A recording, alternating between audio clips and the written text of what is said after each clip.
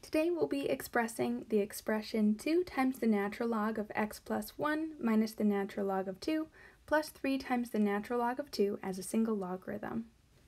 We'll start with the property that coefficients become the exponents of what we're taking the log of.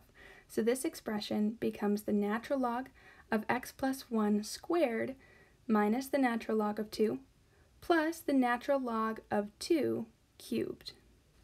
Now simplifying those logs that are being raised to a power, this gives us the natural log of x squared plus 2x plus 1 minus the natural log of 2 plus the natural log of 8.